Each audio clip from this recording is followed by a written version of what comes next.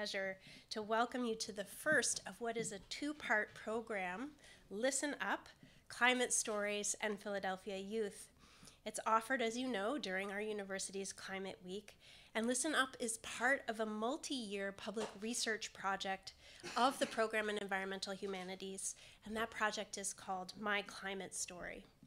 Tonight and tomorrow, we have the privilege to hear from and then talk with one of today's most astute climate storytellers and a gifted climate listener, Devi Lockwood.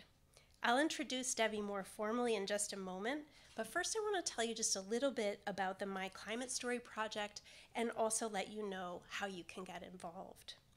Before I do that, though, I'd like to say thanks to the various people and programs who have made this ambitious, extraordinary program possible.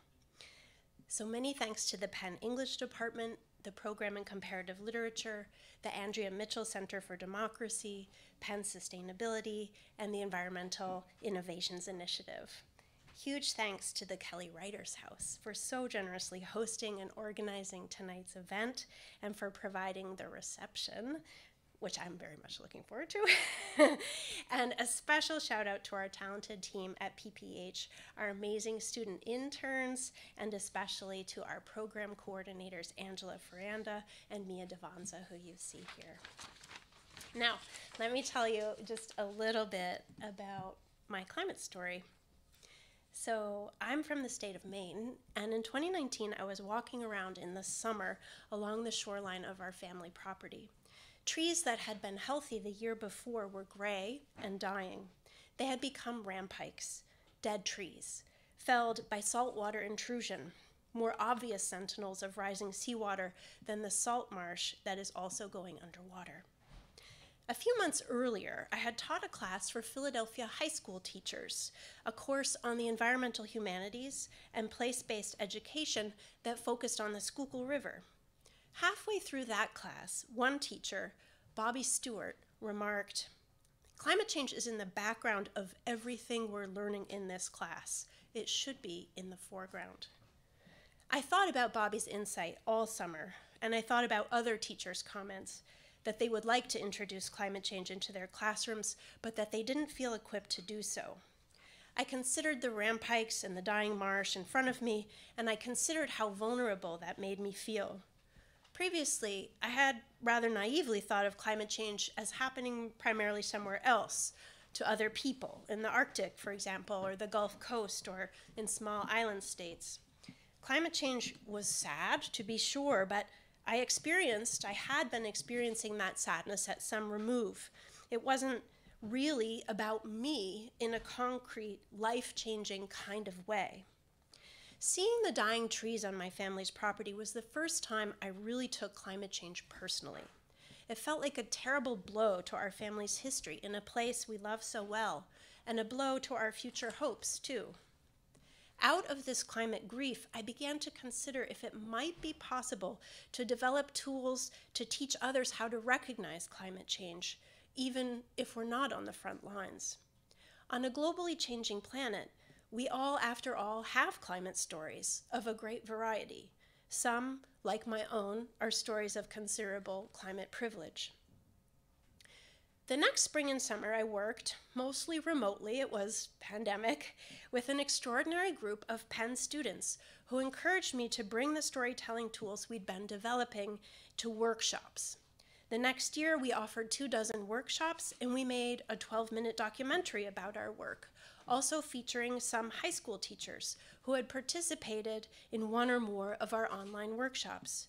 We also wrote a climate storytelling workbook, which we're very proud of, and working with coordinator and archivist Mia Devanza, we've also been growing a story bank. Sorry, do you need to take it?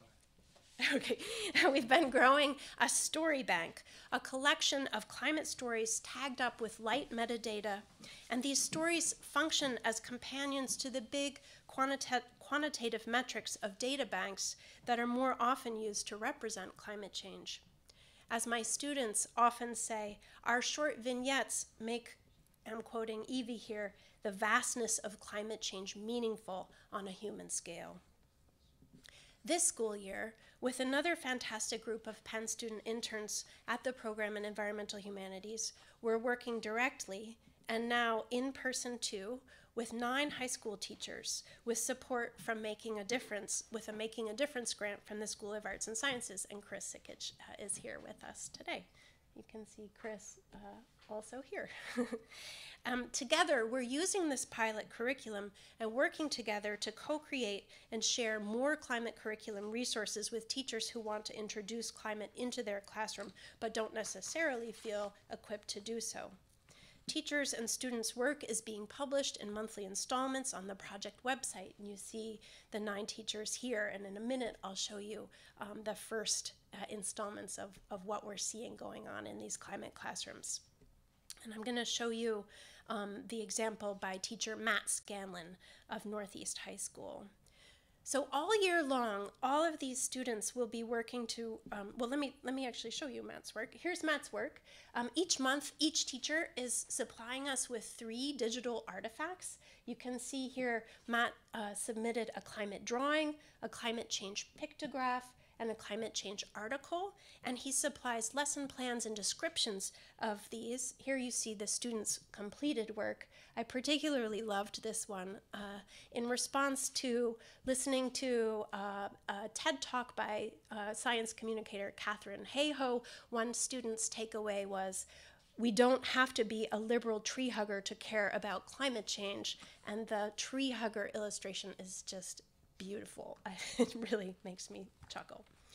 So all this year long, our students will be working to research, document, and share Philadelphians' climate stories. And these will be presented at a festival at the end of April, shared together with policy recommendations to Philadelphia's City Council and the Mayor's Office, and then made into a book together with some of the curricular materials that the teachers and, of course, the students are creating. Tomorrow, also here on Penn's campus, the several hundred students and their teachers will all meet one another for the first time. Chris was just telling me that his students aren't allowed to have their phones with them. Other students will be. It's going to be quite a day. They will be treated to interactive activities with tonight's speaker, Devi, and they'll also participate in writing workshops designed especially for them by the award-winning Cosmic writers, and Cosmic's executive director, Roanna Miller, is here with us tonight. It's just a fantastic program born right here in the Kelly Writers House, and we're so excited to see what they'll do together. The highlight of tomorrow's event for students, however, will no doubt be their morning interactive session with tonight's guest, Devi Lockwood. And of course, you are all invited to that session tomorrow as well.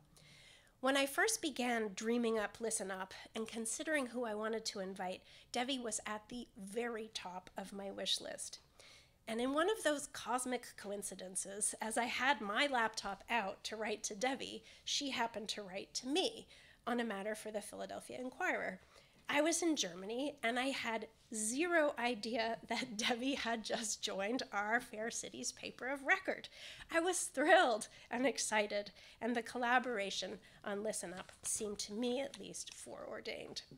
So what a pleasure it is to introduce you to Devi, this person who I knew as author of 1001 Voices on Climate Change.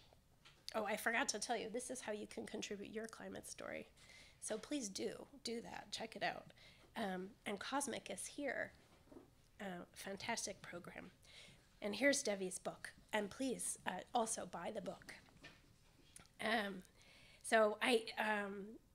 me just say, this latter-day Scheherazade is now also the commentary and ideas editor at the Inquirer. The book came out last year with Simon & Schuster, and as I think we will hear, it's based on years traveling and researching in 20 countries on 6 continents. Devi has been a National Geographic explorer.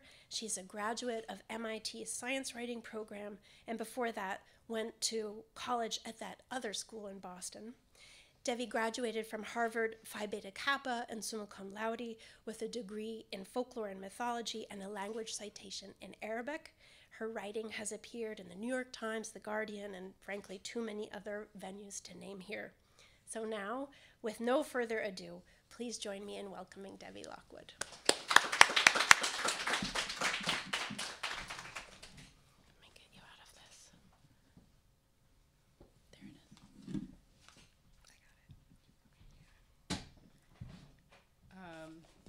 Okay, wow, that was quite the introduction, and it's such an honor to be here, truly, with you all in this beautiful space and to be a part of the storytelling event. So thank you to me and Bethany for making this happen, and to all the teachers and students who I'm really excited to meet tomorrow, and all of you here tonight. So I'm gonna share a bit of the backstory of how I got started on this wild, harebrained adventure, and then read a little bit, and then I would love to open up to questions, because I think that's the most fun part, is hearing what you guys are curious about, and we can dive into any number of rabbit holes from there. But I guess to get started, so in 2013, I was living in Boston during the marathon bombing. And for those of you guys who might not remember that, there were several bombs that went off near the finish line that killed and injured many runners and spectators. The whole city was on lockdown while they did a manhunt for the people who were responsible. And of course, being on lockdown for a couple of days doesn't seem like such a big deal in COVID times, but at the time it was a pretty intense event to go through as a person living in the city. And once it was possible to go back outside again, and when the lockdown was lifted, I realized that all I wanted to do was just have face-to-face conversations with strangers and remind myself that not everyone is murderous. So I was living in a cooperative house at the time. We had our vegetables delivered in bulk, so there was a lot of cardboard lying around. So I cut open a cardboard box and made that sign that you can see at the top there. It said "Open Call for Stories," and found a piece of ribbon and I hung it around my neck. I also happened to have a bunch of balloons with me because I thought people might need to see me better, and just walked around the city with this sign on my neck. And people stared at me. I think they thought it was pretty weird, but some approached me to share their story. And once I started listening to strangers in this way, I realized I didn't really want to stop. It was one of those rare moments where I felt really aligned and like I was doing what I was supposed to be doing for whatever reason. So that summer, I went on a bike trip. And this bike trip was about 800 miles down the Mississippi River. So I started in Memphis, Tennessee, and ended in Venice, Louisiana, where the river meets the Gulf of Mexico. And my undergraduate major was in folklore mythology, so I wanted to listen to any kind of stories people had to share with me. No theme, just me, the bicycle, the sign, and a question. Tell me a story about whatever you want to tell about. And the farther down the river I was riding the bike, though, the more stories I was hearing specifically about water and climate change. It felt like everyone had a water or climate change story to share. And those had to do with things like intensifying storms, saltwater encroachment on the land, and in some cases, people making a really difficult decision to leave a place that they had called home for generations in the aftermath of a big storm. And I could see the rubble of some destroyed homes that have just been left there for years. And I remember meeting this one woman. I think, many of us who do climate storytelling have these stories that stick in our minds, right? And her name's Franny. She was 57 years old at the time and lived about 80 miles south of New Orleans. And I stopped in front of her office one afternoon on the bike, and she invited me to get in outside from the afternoon sun, and she shared her lunch with me, which was really kind. And in between bites, she told me about Hurricane Isaac in 2012, which had washed away her home, her neighborhood. She said, "We fight for the protection of our levees. We fight for our marsh every time we have a hurricane." But despite that, she and her husband moved back to their plot of land in a mobile home just a few months after the storm. "I couldn't imagine living anywhere else," she said. "Do you think there will come a time when people can't live here anymore?" I asked her. "I think so. Not in my lifetime, but you'll probably see it." So as I was on my bike, I started to imagine the road that I was on underwater, and that was pretty chilling. 20 miles ahead, I could see where the ocean lapped over the road some days at high tide, and there was this big sign that just said "water on road," and locals jokingly refer to that endpoint as the end of the world. So I wondered what it might mean to put Franny's story in dialogue with stories from all over the world. And my goal became to listen to stories about water and climate change, amplify the voices of those most impacted.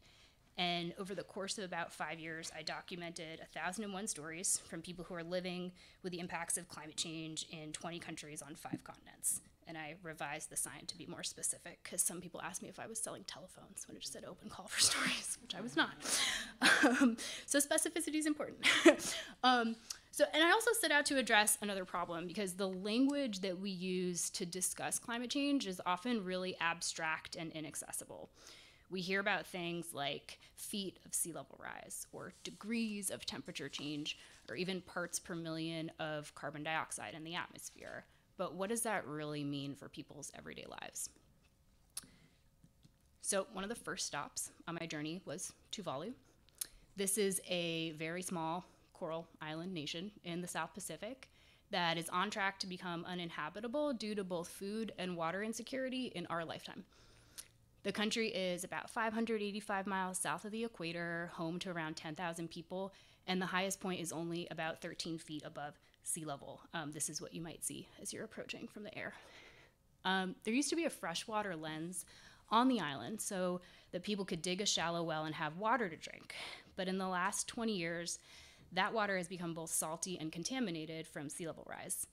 And people first started to notice that something was wrong because taro and pulaka crops, which are two starchy staples of Tuvaluan cuisine, were rotting. So a lot has changed in Tuvalu in the last couple of decades. Thatched roofs and freshwater wells are a thing of the past. Those wells are repurposed as trash heaps, and all the water for washing, cooking, and drinking now comes from the rain. Each home has a water tank attached to the roof by a gutter. And during periods of drought in Tuvalu, families have to make really tough decisions about how to allocate water, which is precious. So Angelina, who's closest to me here, is a mother of 3. And she told me that during a recent drought, her middle daughter was only a few months old. She, her husband, and oldest daughter could all swim in the sea to wash themselves, but what about her baby? The newborn skin was just too delicate. If she went into the salt water, she would get a really horrible rash. How can a mother decide between having water to drink and water to bathe her child? The stories I heard about water and climate change in Tuvalu had a really sharp division across generational lines. Tuvaluans my age, like Angelina, don't really see their future on the islands and are applying for visas to live in New Zealand. Older Tuvaluans see climate change as an act of God and told me that they couldn't imagine living anywhere else because they didn't want to leave the bones of their ancestors, which were buried in the front yard. So climate change, as I'm sure many of you know, is an environmental justice issue. Typically, people who are most impacted by the problem are also those who have contributed to it the least. And any solutions that don't prioritize the voices of people who are living with the impacts of climate change right now, the majority of whom are women, people of color, and those living in the global south, will just perpetuate the systemic inequality that brought us to this point of climate crisis in the first place. But one thing I really believe is that storytelling can be an intervention into climate silence, an invitation to use this ancient human technology of connecting through language and narrative to counteract inaction. And it's a way to get those voices into powerful rooms. So I'm gonna read a little bit, if that's okay with you guys. And it's a little section from the introduction about listening. I guess it's kind of my ethos for this whole thing, or a distillation of what I learned about listening by doing these 1,001 interviews that I hope might be of use to someone so they don't have to go through exactly what I got through to get to the end point. But throughout the journey, I developed a method of deep listening. This was hard-earned and not at all instinctual. When I listened to early clips of my journey down the Mississippi, I cringe. I was just too pushy. I spoke over storytellers, eager to insert myself. I listened only halfway, the other half of my mind on how I might respond or redirect the conversation. I'm an auditory person. When I meet someone, the first thing I notice is the musicality of their voice, how they let the taste of a word linger on their tongue or send sentences flying into the ether. Breath, intonation, word choice. Sometimes my favorite thing to do is just close my eyes and listen. In Margaret Wheatley's 2001 article, Listening as Healing, written a few days after 9/11, she wrote, "Great healing is available when we listen to each other. No matter what we have experienced in life, if we can tell our story to someone who listens, we find it easier to deal with our circumstances. Listening is such a simple act," she continues. "It requires us to be present and that takes practice, but we don't have to do anything else. We don't have to advise or coach or sound wise. We just have to be willing to sit there and listen, and if we do that, we create moments in which real healing is available. So when I'm listening, microphone in hand, nodding along, and not breaking eye contact, there have been so many times when people have said, thank you for listening, or it feels so good to share this story with you because I've never shared it with anyone else before. In listening, I want to be sure that people feel respected and heard. I met a Belgian woman in the UK who told me the story of how her hometown's water supply was contaminated from a plant that put a waterproof treatment on fabric. A man from Afghanistan lost his brother because of water contamination. An American woman visited the Florida Keys as a teenager, only to return years later and find that the reef was dead, bleached. Thank you for listening, each of them told me. I enjoy listening to people whose perspectives and takes on the world are different from my own. There's a difference between offering stories and opinion and offering something aggressive or vitriolic. The first comes from the desire to share and connect. The second is purely an attack. One carries the potential for change and exchange, the other does not. Deep listening, then, has to start from the basic premise that we are all equal, all worthy of being listened to, all human, that everyone has a story to share, that those stories matter, and that we can learn from each other if only we are fully present. Deep listening is listening without the intention to respond, listening with the whole of one's body, making eye contact, leaning forward, nodding along without interrupting. Deep listening is honoring, is bearing witness, is keeping one's ears and mind open without the distraction of ego or fear. That kind of listening is urgently needed in the climate crisis, because listening is the first stop on the way to solution building. And if we're building solutions that don't take into account the voices of people who will be impacted, it's dangerous and, more importantly, ineffective. So that's kind of the piece I wanted to read. I have other sections that I could read, but I figure it might be fun to do some questions first, if that sounds good to you guys. Yeah, I'd love that. Ask me anything.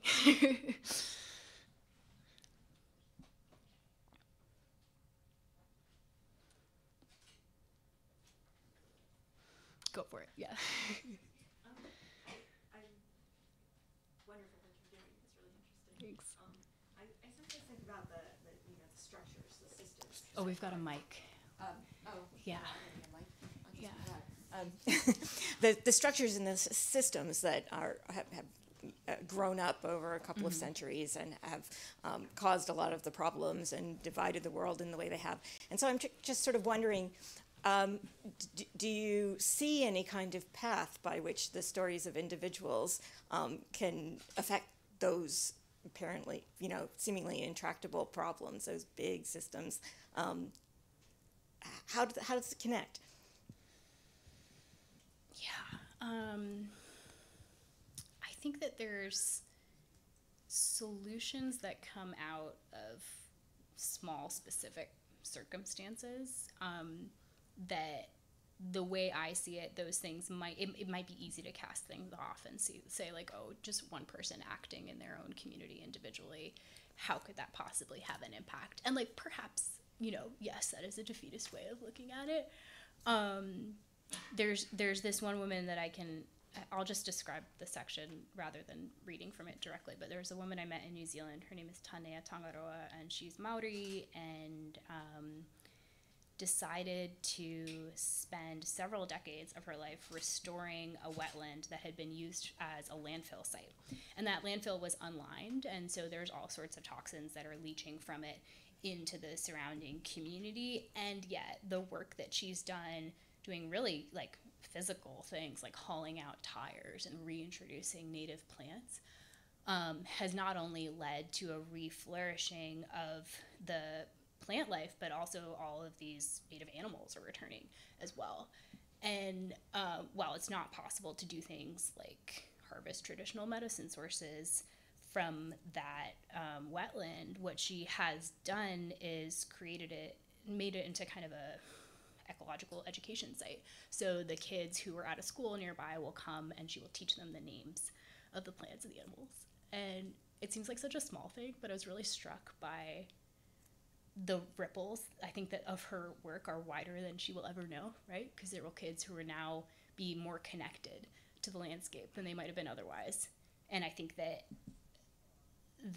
could be huge, right? And it's a small thing that's a massive thing at the same time. So, while I think it's important to keep in mind the global scale of the problem, the global scale of potential impacts, and to do things like specifically target fossil fuel infrastructure, which we know will have an outsized impact compared to anything else. There's a great small short book written by, I want to say, a person from Scandinavia called How to Blow Up a Pipeline, that if you're curious, thank you.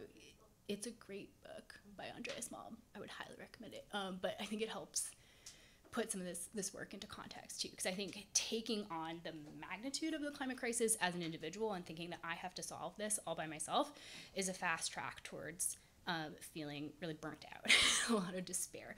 But to the extent that we can, join up with like-minded people, or, learn about folks like Tanea who are using their personal passions and expertise to really make a difference in their communities, I think that that's what I see as the best way forward.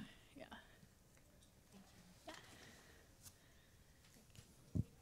Yeah. Wait, Mike. Yeah, it's all good. Yeah. So now that the book has been written and you've collected 1,001 stories, is there any way that you envision yourself expanding the project, collecting more stories, and what would that look like? What are your next steps? Sure. Yeah. So I'm kind of taking a break from actively recording stories right now because it was a very all-encompassing part of my life for about 5 years, and I loved it. And I'm kind of in a different season right now. Doing this project sort of made me fall sideways into journalism, which is not what I expected when I got started. But I now work as an opinion editor at The Inquirer, which I love. And I get to work on all sorts of issues, but sometimes climate too. And what brings me a lot of joy in that work is helping people express their personal experiences and arguments that have come out of those experiences in a way that's maximally effective to an audience. And so in a way, there's a through line that's very direct from point A to point B. And what drives me and what gets me out of bed in the morning is the chance to maybe have an impact, however small. I always tell my writers, in the thank you email at the end of the op-ed, like, here's the link, please let me know if there's an impact that comes from this, right? Because I might not know what happens, but maybe it's a small policy change, or, maybe they get people writing to them saying that they'd never thought about this issue in exactly that way, and that's a way of like measuring how change happens, I guess. But in terms of the stories themselves, so I have this kind of audio archive of material from the project that I would love to have available for researchers in the future, in part because as an undergrad I had some very transformative experiences at the archives in Harvard, like being elbow deep in Anne Sexton's typewritten first drafts of her poems that were crossed out with little pencil bits. And I'm like, oh my God, Anne Sexton has shitty first drafts. Like this, it was so satisfying to see how many times she went through. And I also made wonderful friends with a person who was still alive in Vermont at the time named Cora Brooks, who had donated her papers to the Schlesinger Library and the History of Women in America. So I don't, this hasn't happened yet, but I hope that audio could be a part of an archive in the future, because I would love for some future person to know how during this 5-year period of time from, 2013, 14 to 2018-ish, people were talking about climate change in all these different parts of the world. Maybe it might be of use. Yeah. Go for it. Hi, I'm wondering why climate change is reported on in such aloof terms, and why we haven't seen stories like these more widely reported for the last couple hundred years.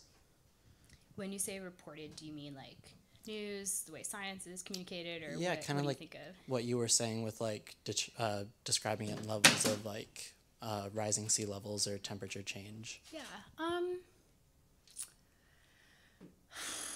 I think a couple of things. I think that there was a very concerted effort by people who had vested interests in the fossil fuel industry and other connected establishments to try to like debunk or discredit the science. I think that science communication is in many ways kind of a nascent field, and that's part of why I studied science journalism in grad school, because I realized on this trip there's this huge gap between the ways that people are discussing scientific issues, including climate change, and the ways that the general public understands them. And bridging that gap is an act of translation. And so what I got to practice in that program was asking better questions of scientists, which is sort of what I started to do in the research for the book, but really honed in on. And so it's doing things like, you know, how asking someone who's a specialist in their field. It doesn't have to be just science too. I think everyone is like kind of cocooned in the jargon of their discipline. And jargon is important. It's a shorthand that we can use to speak to each other if we know that we have the same jargon. But if we don't have the same jargon, then it's like we're speaking different languages. So if I'm interviewing a scientist, I say, okay, imagine I'm 8 years old. How would you explain this topic to me? And grocery store metaphors are fun, right? So if we're talking about the size of something, I'm like, well, how would you explain this to me in terms of the size of something you might find at a grocery store? And then those metaphors become, I mean, so when I'm editing op-eds, right, I think about the big idea as this bunch of balloons. And then if you just have a big idea that's a bunch of balloons, it's going to float away and no one's going to be able to hold on to it. So you need little paperweights to hold down your big idea. And those paperweights are storytelling, good storytelling. And what's good storytelling? It's tactile details. It's explaining things clearly and succinctly. It's comparing something to something you might find at a grocery store. It's using good action verbs and like pressuring every verb in every sentence, right? Things that you can learn from reading and studying poetry. So that, for me, as a word nerd, brought me a ton of joy because I could solve what I thought was a need that I saw with my obsession with language. Yeah.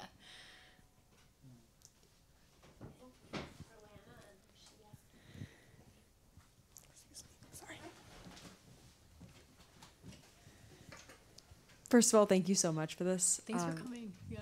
And second of all, I was really interested about when you mentioned that climate change was a women's issue specifically. Mm-hmm. I have heard/read a lot about how it's a socioeconomic issue, of course, especially for those in the global south, but I have not read about how it affects women in particular. Could you talk some more about that? Yeah, sure. So a couple of things. I mean, the story with Angie is a pretty clear distillation of that because she's the one who in her family is in charge of allocating the water. And so it becomes this thing that she's always thinking about, an extra source of stress in her life. And it's not just for her, it's multiplied by every woman in that community, right?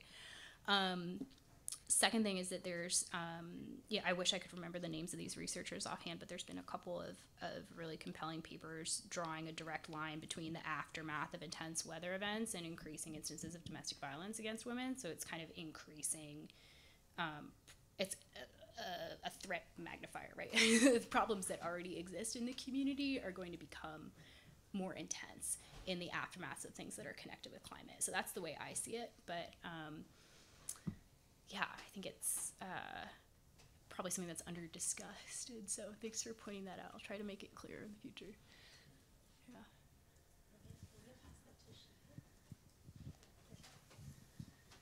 Yeah. Thank you so much for sharing your story with us. I feel very happy that you've been doing this work. So my question is about the homogenization of stories. So we all know, like, Greta Thunberg's story blew up everywhere. And one time I was at a conference with a lot of activists from all over the world, and somebody asked, who here has, as an activist, been called the Greta Thunberg of their country? And everybody raised their hand. Even an activist from Sweden, she was called the Greta Thunberg from Sweden. Like, it was just absolutely insane. And I've been occupying that space a lot of trying to deconstruct the homogenization of a story and seeing like only this one person can be an activist because they had this experience or they had this action that they took and it went viral or whatever. So I think my question is, how do you combat that? How do you make sure that people know that they have their own story to share? and especially in the media, how do we keep, this from happening where people are described only by what they resemble rather than who they are? Yeah, thanks for asking that question. I think it's interesting. I got started before Greta was, Gretaing. But I did get compared to this guy, Andrew Forstoffel, who walked the width of the United States collecting stories from people he met along the way. And he ended up writing a book, but first he had a segment on This American Life that was really well received. And people were like, oh, you're the girl Andrew Forstoffel on a bike, climate change. I'm like, I read his book and I'm like, kind of, not really. And I think that it's sort of a fault of the way that we can think sometimes. Like, we want to neatly categorize people in our minds in terms of like, okay, you are like this or not like that. And what you're mentioning is that we have to, recognize people's individuality and complicate those ideas a little bit, right? And, I say this in the same breath as being really grateful for Greta's work and, like, frankly, the power of her PR team, which I think is very powerful, which is why we all know about her, right? Because she really has forced this issue to be more widely discussed, especially at high levels of government, et cetera, right? And so that's huge. But, she shouldn't be sucking up all the oxygen in the room, and people should be recognized for their individual efforts as well. And I think that just comes down to, talking from the question earlier about what can individuals do, right? Or what does an individual action even matter if we're facing this huge systemic problem? I think that it starts with exactly things like that, with complicating the narrative and with being more mindful about how we discuss these issues. And again, and I keep coming back to the Inquirer. Y'all should submit op-eds if you have ideas.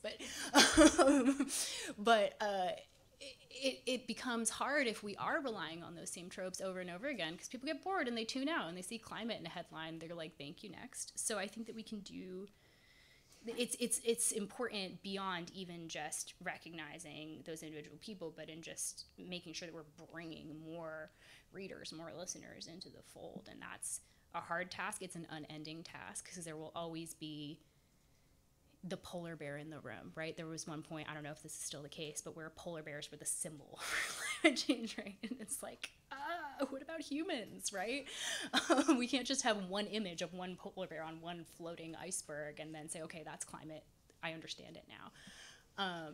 So it just all gets back to better communication, diversifying communication, having different voices talking on this subject. Like, I don't want it to be just me. I don't want it to be just any one person, right? But that's how I think through it. But I'm really glad you're thinking about that too. It's so important. Yeah, in the back. We'll get you a mic though. Yeah. Thanks. So, firstly, insane stuff. That was a really, really enlightening talk. Thank you for doing this for us today.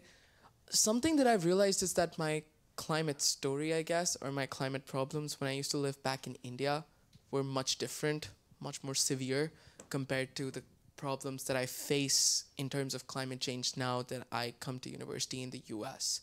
So how, since you do journalism, and of course you're listening to these insane stories from people from all walks of life all across the world, all different geographic locations, how do you sort of tread that path between bringing out the severity of the problems? Because everyone's climate story is going to be the most severe problem to them.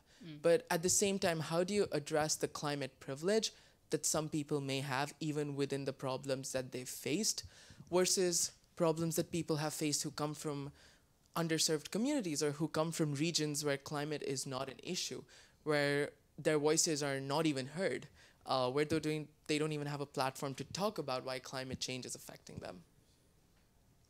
Yeah. I mean, it's fun. I feel like I'm drawing a web between everyone's questions because they're all interrelated. It's like, we need to have a better understanding of how women in the global south are facing these issues directly. But the question of how to do that, I mean, I think you mentioned about recognizing privilege, and I think that is just so essential. And I think about this all the time. It's like I'm blind to the things that I don't even know. And even going on this trip in the first place and having the financial support of an institution to be able to, get a grant to kick me off is a huge privilege. I don't take that lightly, right? And so I tried to okay, how can I use this for good and not evil, and try to amplify these voices that people aren't hearing, that aren't part of the conversation. But in terms of how to do that more broadly and continue to do it, I mean, I think it comes down to listening better, but listening in different ways and trying to get creative about it. And I just want to be humble and fully admit that I do not have all the solutions, but if you have an idea, I bet it's a really good one. And I know that I would be eager to hear it, and I bet many other people would too. So I would encourage you to lean into that, because it seems like there's a kernel of an idea there. And if it's something that's you're passionate about, that you feel like gets you out of bed in the morning, then I say go for it, because we need it. Thank you. Yeah, thank you.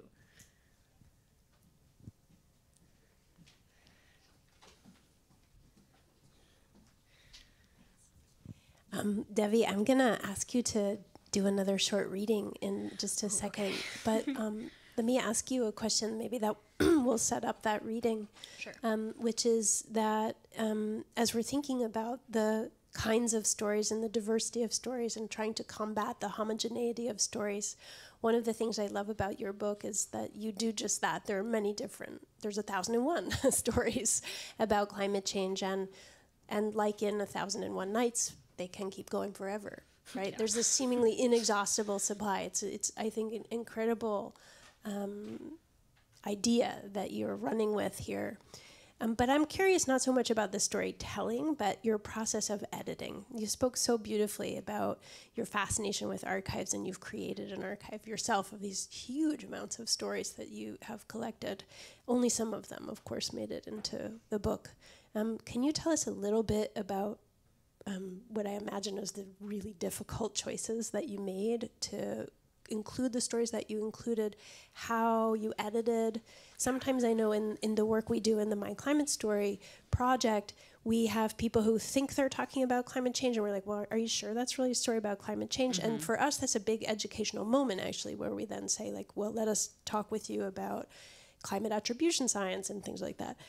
So I'm just sort of curious about the editing process, and then maybe you could pick a story in the book or an excerpt to read for us that was maybe either particularly difficult to edit or was you felt a more risky inclusion in the book. Sure, yeah. So thanks for asking that.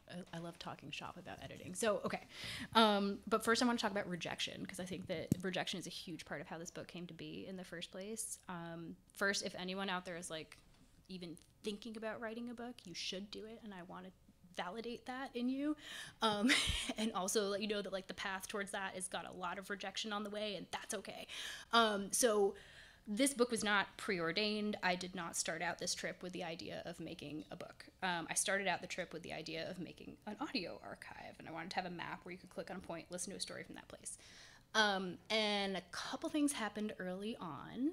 One is I joined a Facebook group of women and gender non-binary writers in 2014 when I was getting started on this trip, who encouraged me to pitch to different journalistic outlets and mentored me through the process of writing a pitch, which is terrifying the first time you do it and not so scary the 30th.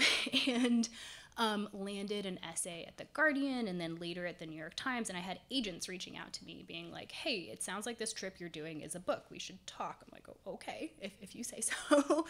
And so I started working with this lovely guy named Tim. We love Tim. He answers all of my questions.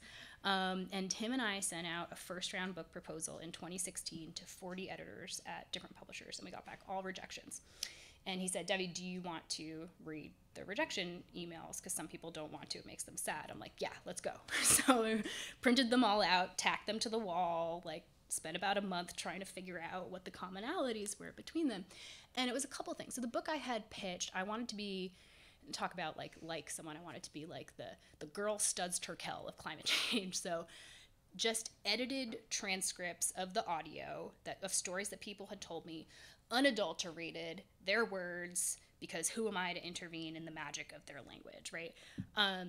And the feedback I got on that was, what's going to keep someone turning the pages, right? You pick up this book, you read 2 climate change stories, you feel depressed, and you put it down. And so I realized that there was really no narrative architecture to what I was proposing, and no sinew that would keep all of those stories connected. And that the only narrative architecture and sinew that I could possibly put in was myself. And this made me cringe big time, because I didn't want to write some kind of personal self-actualization journey using the people I listened to in these stories as, like, you know, ways of getting to my highest self or whatever the heck. But but I realized I had to do that in order to A, sell the book, and B, like, have people keep turning the pages. So while it made me uncomfortable, I tried to lean into that discomfort and strike a balance where there was just enough of myself that I could explain who I was, why I was doing this, how I met the various people that I connected with, in some cases what I learned from those stories, and in some cases a little bit about how I changed, but not really that much, just like really minimum on that and maximum on people's quotes. But the other thing is that the way that people speak doesn't always translate really neatly to the page, but journalistically, I want to use quotes accurately. And in some cases there were language barriers, and I was working with translations. But what I did, and this was mostly in 2020, so I had this massive spreadsheet of all the audio files, which was the way the audio recorder I was using spit out a number that was the year, the day, the month, and the numbereth recording from that day. And then I had a field notebook that was the notes that I had taken, the person's name, their contact information if possible, a little bit about what the story was about, but I didn't have anything more than that. Used an audio transcribing software to get the gist of what was happening, and then I actually remembered a lot once I started listening to it. Audio is kind of an amazingly intimate medium in that way, where it sort of transported me back to where I was. And yeah, pulled quotes that I thought were interesting.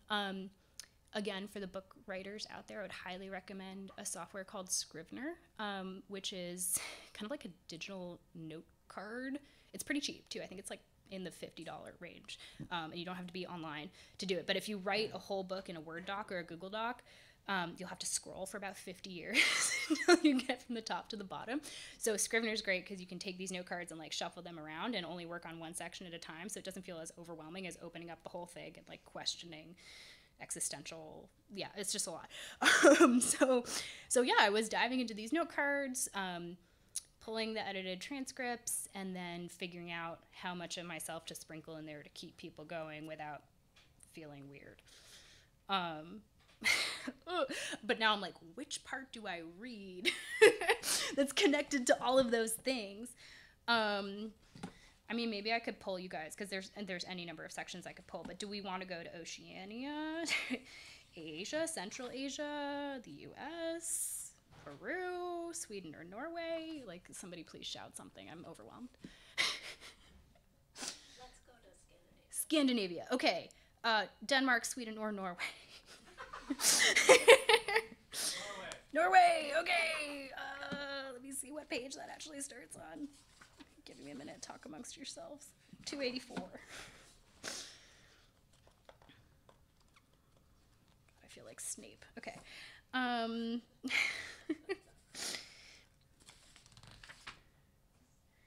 Okay. This is the first part of the Norway chapter. Already north of the Arctic Circle, I caught a bus to Tromsø, following the places where scientists gather. Tromsø is often the last stop that researchers make before crossing the Arctic Ocean to Svalbard, the northernmost year-round settlement in the world, and home to researchers of many nationalities. Geir Wing Gabrielsen, a senior research scientist in environmental pollutants at the Norwegian Polar Institute, sat down with me in his office for an interview. Stacks of papers and books crowded most of the available desk space, and a wide window overlooked the water. Geir has been researching Arctic animals for nearly 4 decades. In recent years, his focus has turned to plastic pollution. In 1987, he started investigating the diet of the fulmar, a bird that can live up to 60 years in the wild. Of the 40 birds he sliced open, 4 had plastic in their stomach. Fulmars are surface feeders, so they likely think the plastic is plankton. In 2013, he repeated the study with dramatically different results. Some birds had more than 200 pieces of plastic in their stomachs, preventing the uptake of nutrients. In Europe, fulmars has been found on the beaches, starved to death because of the overload of plastic in their stomachs. Part of the reason there's so much plastic in the Arctic is that ocean currents are changing. Gare showed me a graph of carbon dioxide measurements taken at the Mauna Loa Observatory in Hawaii, one of the longest CO2 time series in the world, starting in 1958. While there is an annual cyclicality between a northern hemisphere summer and winter, lower in the summer when carbon dioxide is absorbed by the sea, the measurements show that the amount of CO2 has been steadily increasing since the time series began, surpassing 400 parts per million in 2013. And an increased concentration of greenhouse gases in the atmosphere, carbon dioxide, nitrogen oxide, aerosols, and methane, is making the oceans warmer, which changes their currents. This, in turn, pushes more plastic contamination into the Arctic. Plastic production is itself a fossil fuel-intensive process. 2 kilograms of oil are used to produce 1 kilogram of plastic. Plastic is now found not only in Arctic surface waters, but also on the bottom of the ocean floor and in sea ice. Gare, in his work with seabirds, has witnessed other changes in the ecosystem. Fjords that used to be dominated by polar species now have Atlantic species. And species that used to be farther south, like capelin, herring, mackerel, and Atlantic cod, are more prominent than polar cod. The ambient temperature of the fjord in the summer has increased by 3 to 4 degrees Celsius. And in the winter, seawater is 1 to 2 degrees higher than the old average. These physical changes eventually translate into biological changes. Atlantic water contains higher levels of contaminants than Arctic water. Svalbard used to be surrounded by polar water. Now, Atlantic water dominates, which means more persistent organic pollutants plus mercury. These substances are transported by the current, but also by the animals themselves. They are stored in body fat, which impacts their immune and endocrine systems. When the Atlantic system drifts northward, pollution more readily enters the food chain. Fish eat plankton, the seal eats the fish, the polar bear eats the seal, and the toxicity accumulates in the body of the apex predator at the top of the food chain. Changes in atmospheric and sea currents are accelerating the transportation of contaminants throughout the system. Gare pointed to the Great Pacific Garbage Patch, a swirling mass of plastic more than 3 times the size of France, located between North America and Asia. It's telling us we need to do something to prevent what's going on with regard to plastic pollution, he said. There are an estimated 100,000 marine mammals and turtles and 1 million seabirds killed by plastic pollution each year. We all agree to take care of our coastline, but nobody wants to take care of what's going on far away from us, out at sea, Gare said. So kind of speaking, if I can like put on my writing teacher hat for a second, when I was doing these interviews, right, he was passing on like a massive amount of information in his own words.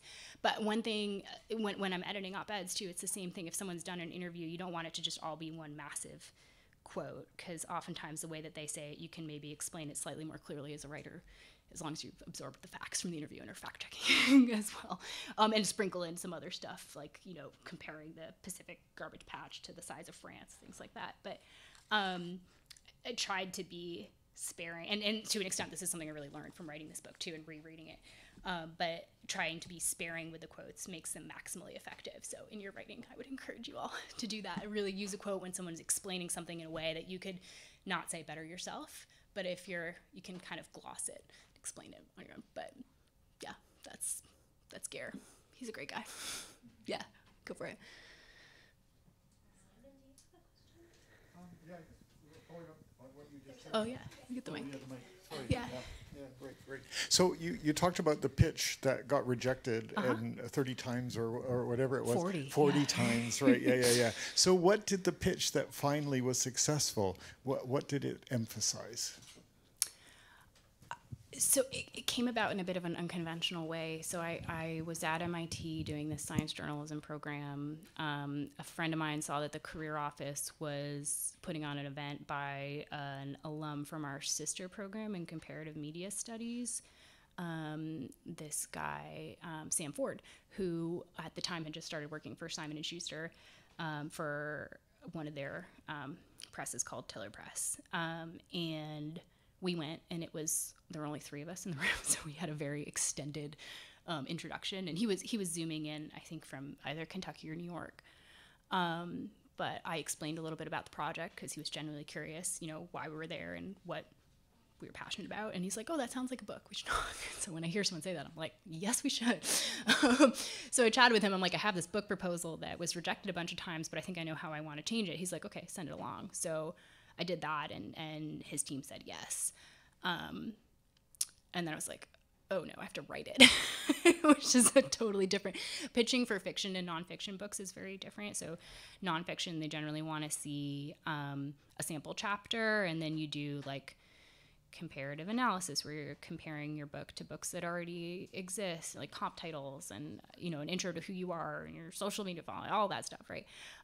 Fiction, you have to have the whole thing done. So I changed the intro chapter quite a bit to the way that I wanted to write the book, and they said yes. It was like September 2019, and we started that conversation in, I don't know, April or May of that year. And the deadline got pushed back a little bit because of the pandemic, which I was very grateful for. So I guess this is all to say it's a very long process. But I'll say one more thing about book writing, because I bet there's a lot of writers in the crowd.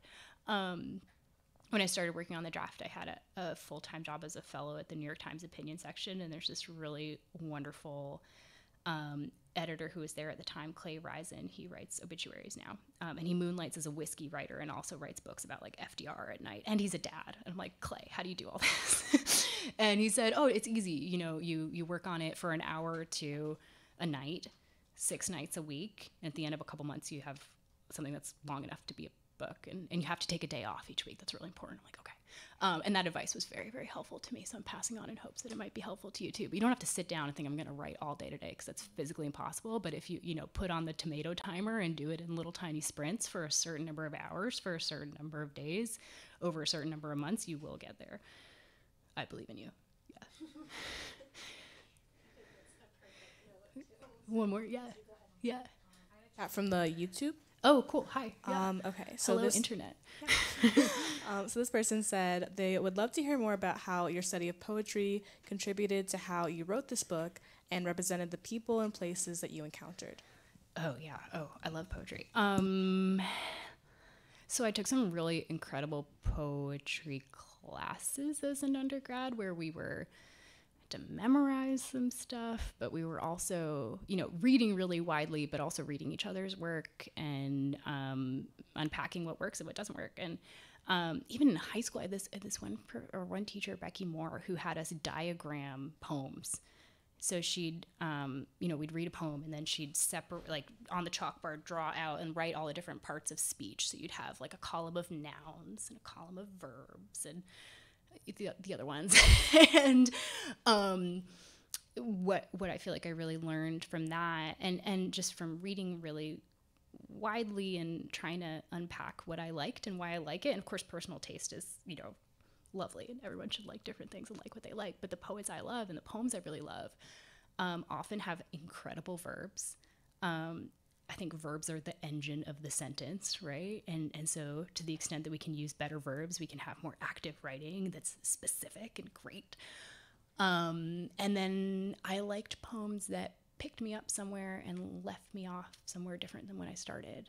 And I liked poems that changed the way I breathe in some way, which sounds hokey, but like if I've read something really good, like my breath does change. I can pay attention to the feeling of that in my body. And so I don't think I have necessarily achieved that goal here, but I also, the way that I wrote it, I mentioned the little note cards earlier in Scrivener, but I actually ended up creating sections to have like little tiny sections within each country or each geographic area, in part because I can be an easily distracted reader. I like poems because they're short, right? But little chunks of prose were easier to digest than big, massive ones, so I don't have to be flipping to see how many more pages there are to go. But also, I read this really incredible work of fiction when I was writing. I think reading and writing are so deeply intertwined, and like ideally you can be doing both at the same time, which isn't always possible. But this great book by Valeria Louis-Selle is called Lost Children Archive. I would highly recommend it. It's about a family that starts in New York City and ends in the desert Southwest. And I don't want to spoil it any more than that, but it's organized into different archival boxes, and then there's like little tiny sections within that. And I was reading it and getting so much joy from that format that I'm like, oh, I would like to be like Valeria. So can I steal that format and apply it to something completely different? So that's sort of how I think through it. But thanks for the question, Internet. What was the name of the book? Lost Children Archive by Valeria Luiselli. She's an incredible writer. Yeah. I just want to say thank you to you, Thank Devi. you so much. Before we applaud you, I really do encourage you, especially if you are interested in poetic language and storytelling. Devi tomorrow will be offering an interactive component of the program where she will be coaching on being active listeners, deep listeners. And she has here, I'm holding in my hand this one-page worksheet that she made that we'll be passing out to everyone tomorrow to get you to not only share your climate story, but learn how to deep listen to others' climate stories, and then be inspired by poets, including my own favorite, Craig Santos Perez, but also Joy Harjo, Kathy Jetniel Kitchener, and others, to really then take those stories that you tell or that you hear, put them in dialogue with poetic techniques, and really come up with an amazing story. So we hope to see you tomorrow, 10 a.m. at Irvine Auditorium. And please, please join me in thanking Devi for this great talk. Thank you all. Thank you so much.